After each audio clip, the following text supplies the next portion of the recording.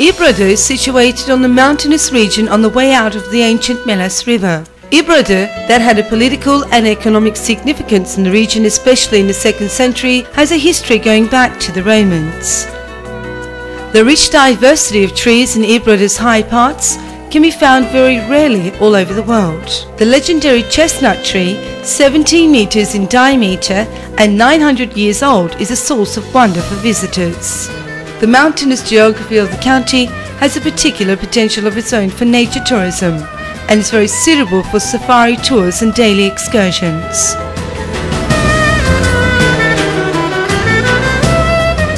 Seven historical mansions in central Ibradı have been taken under protection for tourism purposes.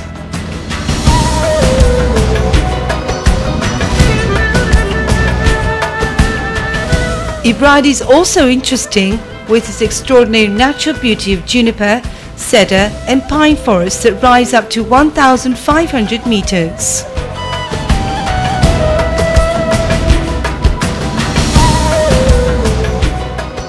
The architectural characteristics of Ibradı House have interesting features not only for locals but also for the architect in the world.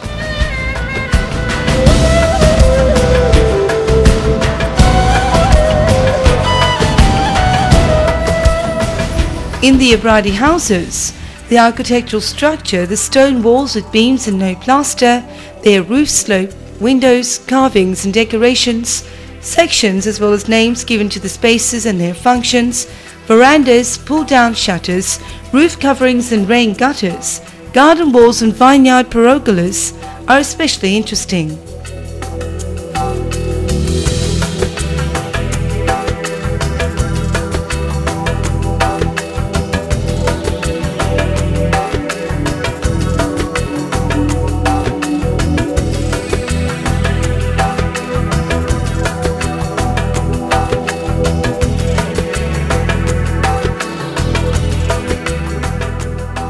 Among the most important historical monuments of Ibradı are Tolhan ruins.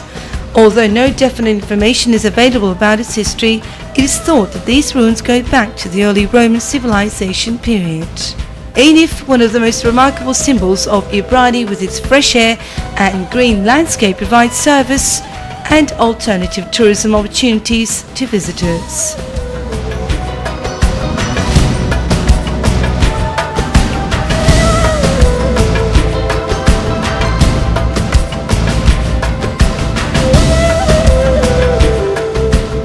The Altınbaşı cave near the county is attractive, especially for tourists coming from abroad.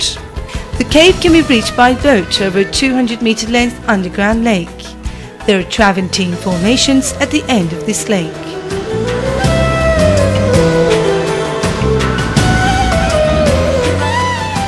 Giant stalactites and stalagmites are found in the caves. It is known that these caves and lakes were formed millions of years ago.